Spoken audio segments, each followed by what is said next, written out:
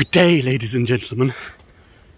You find me wandering around in a bunch of woods.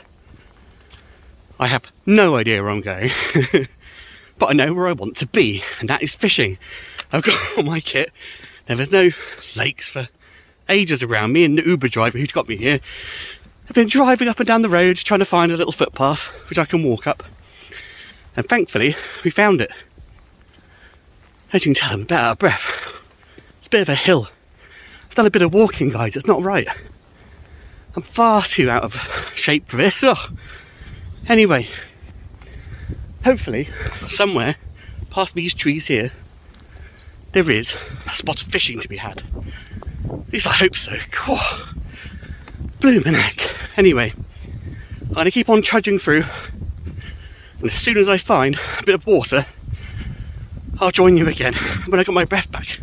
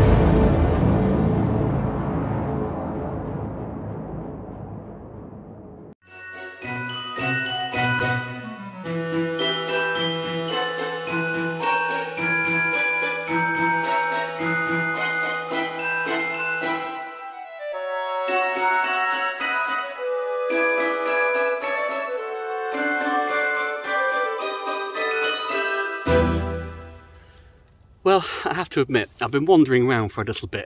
The problem is, out here in the middle of nowhere, I can smell the lake in the air, and I know the fishing is near.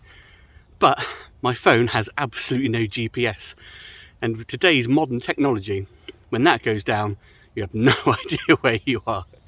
However, my fishing sensors are going off, and I think it's that way. Let's go find out.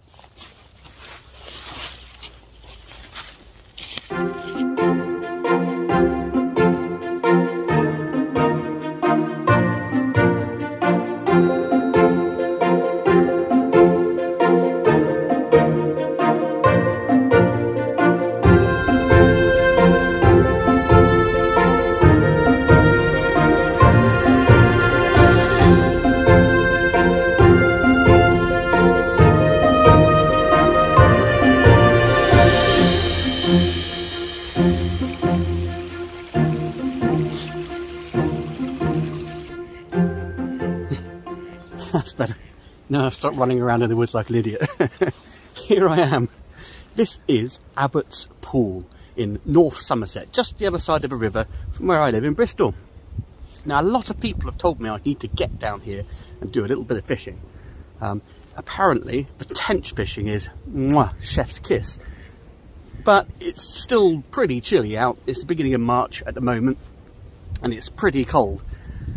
So I'm here to try and target some of the supposed pike which are in here.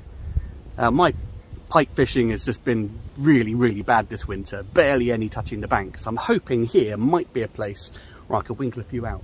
It's fairly quiet, but there are some dog walkers and families walking around. It's a public area, it's a free place to fish.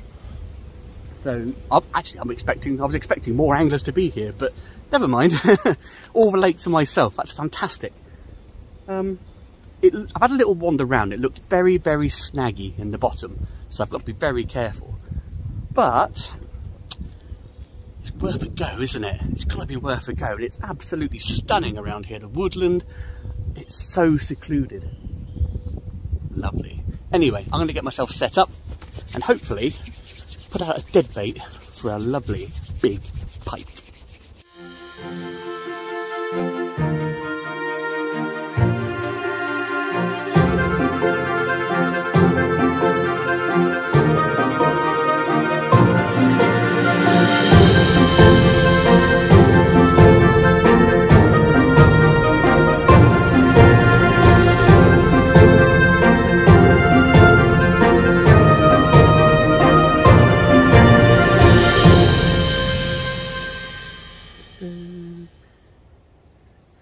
There we go, finally set up. Now, Abbots Pool is only a very, very small pool. It is what it is. It's very, very tiny. I've just measured the depth, and it's about 8 foot where I'm deciding to fish, which is literally just in the margins right in front of me, because I always like to try the margins first, whatever I'm doing. It's no good casting out into nothingness if the fish are likely to be beneath your feet. And when you're casting out into nothingness, you're scaring the fish away from your feet, which you could have caught if you'd have cast it near your feet to begin with. Anyway, I think I know what I'm doing. But Abbots Pool is one of those really, really ancient pieces of water that in the Middle Ages, the monks from the local abbey first brought carp over to this country to be stocked and eaten by themselves. Now, there is rumour that in here that there are still a few of those original wild carp. Well, obviously not the original ones, it was the Middle Ages, but these would be descendants of those first carp that were ever brought over to Britain from Europe. Chances of me catching one on pike gear is very slim, but you never know. But apparently the chances of anyone catching one anyway is also very slim. Wild carp are particularly well known for the chances of catching them being near enough zero. You've got to have a really lucky day. Anyway, there's lots of other fish in here, lots of silverfish. I've seen some topping here and there across the water, which I've made keen note of, so later on I can have a wander around and maybe put a dead bait in there. There's also lots of tench in here. It's famed for its tench. And it's pike, of course, which I'm hoping to be able to get today. We shall see. The water is extremely snaggy. Even sitting here, I could see twigs and roots and things sticking up from the ground. And as I say, it is 8 foot deep. So if I can see them here, then that's not looking good. So I'm fishing just over this way, away from them. Although that's probably where the predators are likely to be holding. I don't want to lose a lot of tackle, so I'm going to try and draw them out with the smell of a tasty, tasty fish. Anyway, as I say, I've set up my rod. It's just a carp rod with, you know, ordinary reel on it. Actually, this is one of my lure fishing reels, but it's nice and light and it does the job when I'm moving around. I've got on my line my usual pike setup, which is bead, pike float,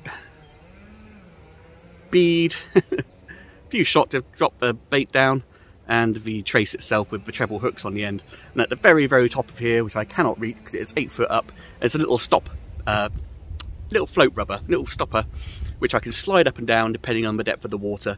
The idea being that when I chuck the bait out, the float just stays where it is and the bait drops down, stops at the float, stop, perfect. Anyway, that's my usual setup for most times I go fishing, even on the rivers, to be honest. Whether that's right or wrong, I don't know. But it's always done me pretty well for pike in the past, so we will give it a go. Now, have a look at what bait I've got for them. Now, my little bucket, which also serves as a seat, should there be no seats, which there is, which I'm sat on. I've got some dead roach. There's another roach in there. I think this might be my little roach bag. I've got a few little jerry mackerels, which have seen better days, to be honest with you. But, you know, worth a try. I've got a little skimmer bream. And I think most of these in here are also skimmer bream. There's a few rudd in there as well. A few hybrids. What have we got here? Yeah, some more roach. Let's see what's here. Oh, and a random herring. Or a sprat. Or no, it's not a sprat. It's probably a herring. I think that's it. I think these fish can't really be seeing too many sea baits, I don't think. They'll be eating the fish which are in here. Perhaps a few frogs and things as well.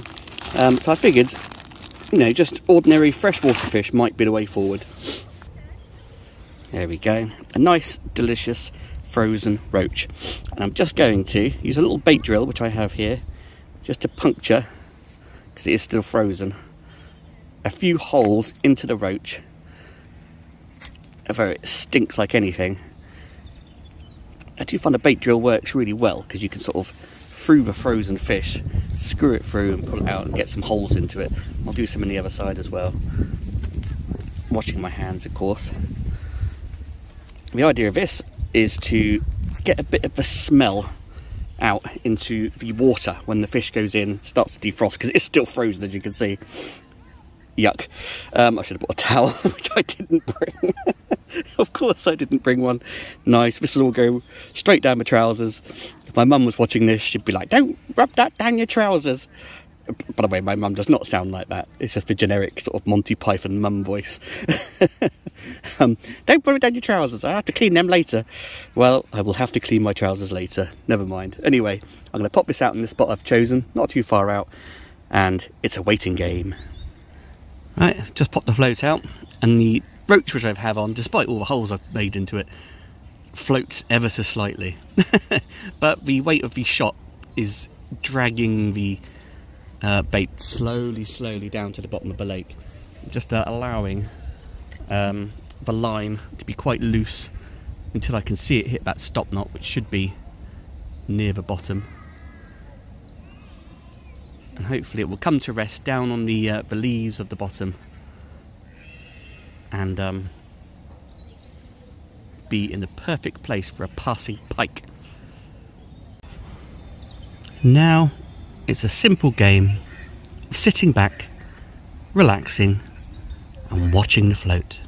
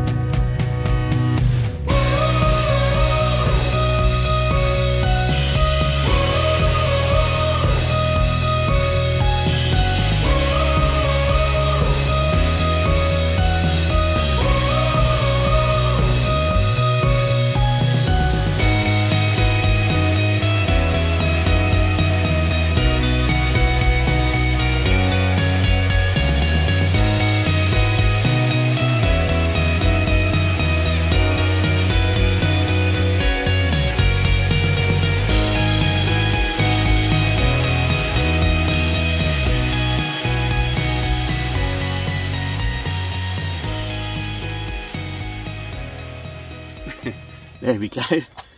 Didn't take too long actually. A gorgeous £9 11-ounce pike. Look at the beautiful markings on that fish. Now this is probably a descendant of one of the pike first introduced here in the Middle Ages into this pond. What an absolutely glorious fish. Look at the colours and markings of that. Actually came in really easy. Didn't put much of a fight at all until it got on the bank. I've had a lot of people coming along taking photographs of him. But he's been out much too long now, in my liking, only about a minute or so really. But it's too long in my book, so I'm going to pop him back into his home.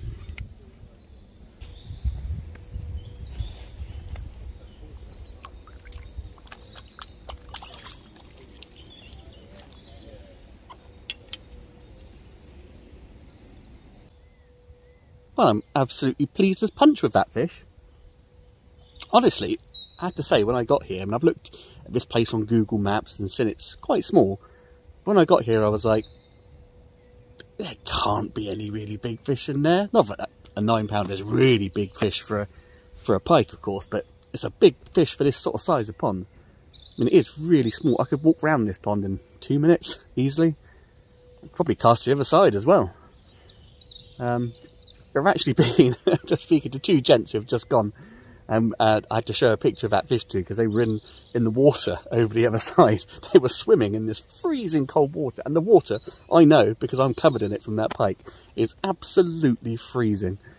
Oh, that'd be absolutely mad. Imagine in the summer, this place has lots of swimmers swimming around in it, and even they were like, well, if we knew that sort of fish was in here, we probably wouldn't have jumped in. But I bet they would have done. Hopefully I don't have to go swimming in here to get a fish out, because I really don't want to have to go in there and get that cold. But I've just sent the other rod out. Well, the same rod. I've only got one rod. Make it nice and easy for travelling purposes. I've just sent another bait out, I should say, back out into the middle, which is near enough where I caught that fish. It did drift a little bit. This one's drifting a little bit. I think some of the frozen roach have a bit of air inside them, which is causing them not to sink properly. But when they defrost, they seem to get back into the right spot. What I should do really is perhaps in the net chuck a few of the frozen roach I've got and just let them defrost before I hook them. But actually they're a darn sight easier to hook when they're frozen, I find. Have a little twitch on the float. Can't be another fish straight away, surely. Who knows? Who knows? It's a mystery today as to what I'm going to get. But let's see if I can get another one before my day is over. But I am happy with that lovely pike. My pike fishing this winter has been very, very poor. Haven't managed to catch many pike at all. Mostly because it's been pouring with rain here in Bristol quite a lot, and the rivers have been high and chocolatey. So this was my idea today, to find a still water with some pike in, where I wouldn't have to worry about the torrents of brown water flowing down the rivers. And it appears to have paid off. Good, good.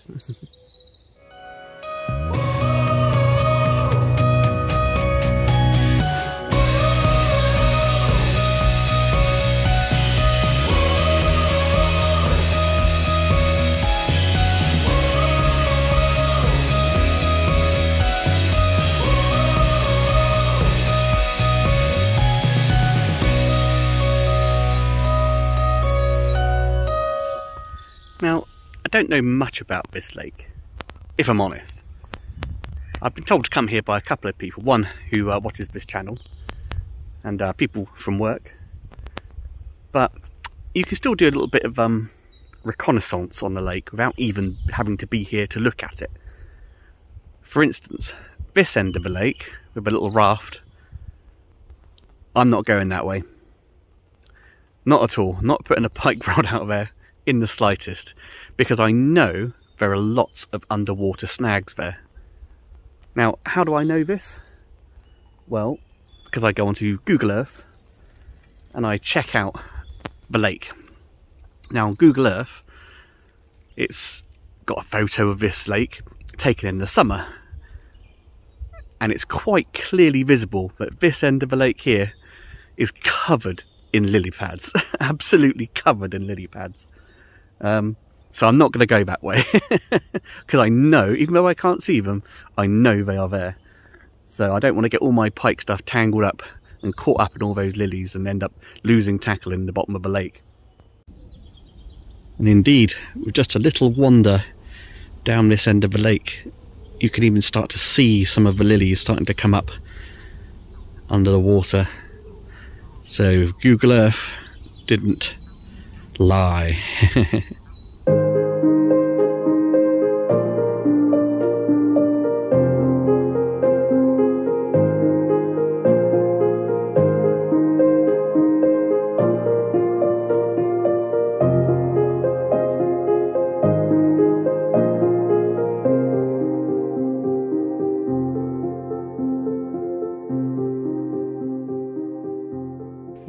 Whoops. Floor's a bit dodgy. Anyway, I've just snuck round to the opposite side of the lake to where I was just fishing. Reason being is I saw a big swirl come up on the surface, just sort of underneath those trees there with it overhanging. Now, it could have been anything, I suppose. Could have been one of those carp, could have been a tench even. But it could have been a pike snapping around for roach and things that are swimming around in the water. So I've just snuck round into this little spot, just there, a little swim, and popped out a pike float, baited with a roach, a dead one. I fancied a bit of a walk round anyway. I've been sat in that swim for quite a long time, and I cast around quite a lot of different spaces. And I thought, well, it's about time I had a bit of a move. And when that fish shone on the surface, I was like, aha, there's my cue. Anyway, it'd be interesting to see if it is a pike. but I'm keeping fairly quiet because I'm fishing very close in. Yeah, I'm going to hunker down here on the leafy ground, put my unhooking mat down so I don't get a wet bottom, and keep an eye on that float.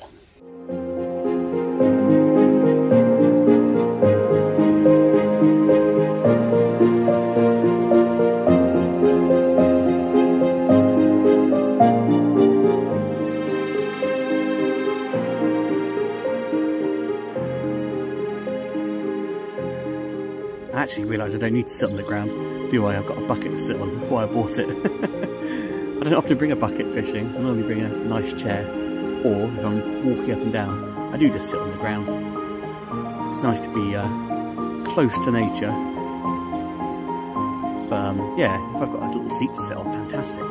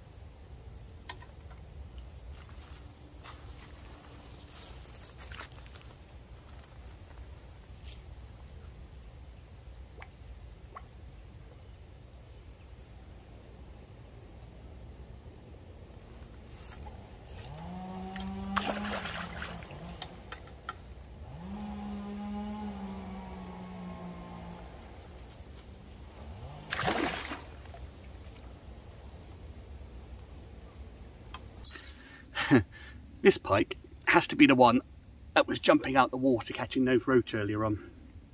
Here he is. Beautiful 7-pound fish on the nose. Gorgeous, gorgeous predatory eyes, and that jaw with those sharp, sharp teeth in there for snapping down all those little unsuspecting roach. Beautiful colours, the camouflage as always, and that powerful, powerful striped tail. Ah, lovely. Anyway, give him a quick kiss, mwah, and we'll pop him back in to his lovely watery home.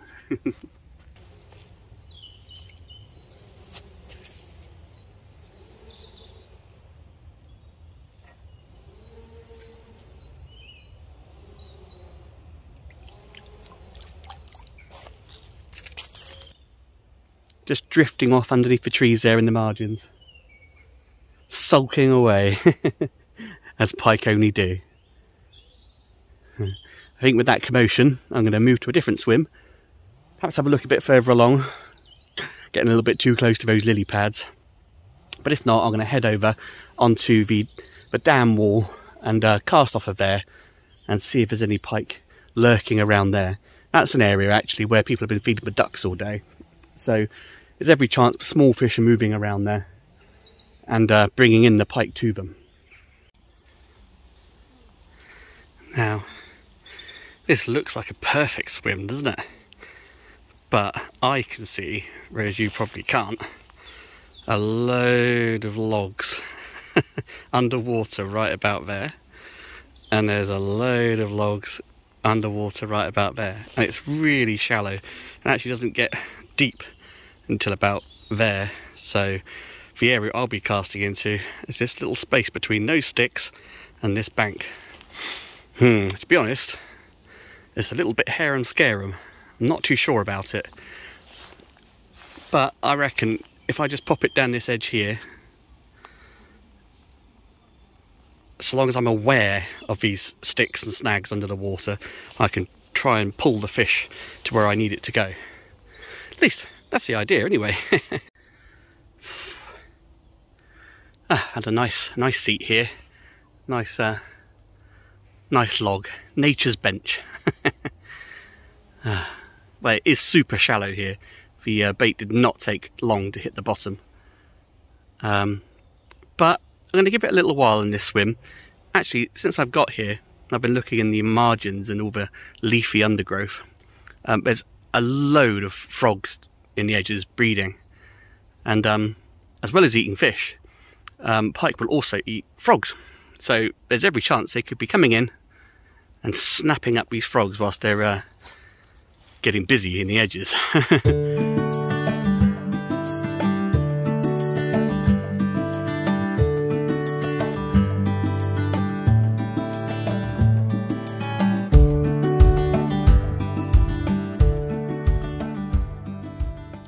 With Abbots Pool being steeped in medieval history, I mean, I'm not one for ghosts. I don't believe they exist at all. But there are plenty of ghost stories down here. I mean, I can quite imagine, especially if you're here night fishing and there's a bit of fog or mist coming off the water, that your mind would start running away with you. Indeed, many anglers who have been down here have such tales of long dead spirits of monks gasping across the water. All I've seen today are the bodies of semi-naked men jumping in the water doing a bit of swimming behind me. A load of ducks. And thankfully, a couple of pike. But who knows?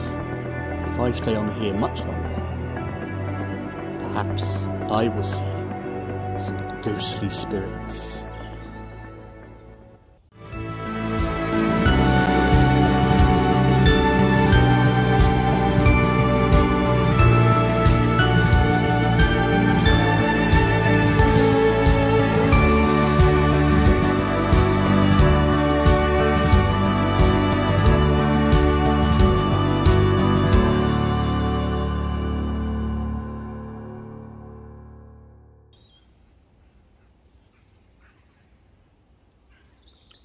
I'm going to give it another 10 minutes here, I think.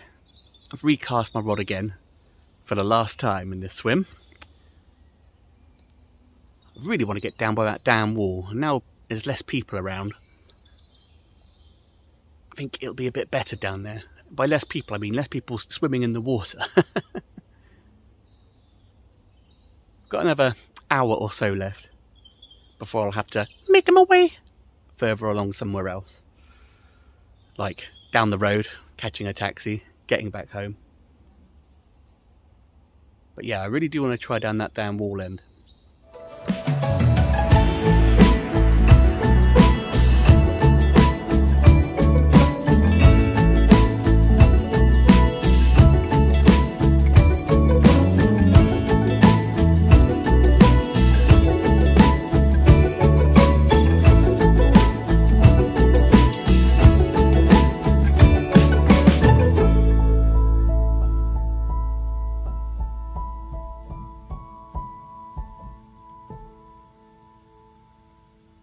So guys, that's the end of my day. It's getting really cold now, the sun's its last sort of fading light, and I really need to get myself on my way back home, especially to get warm again. Had a fantastic day down here at Abbots Pool catching those pike.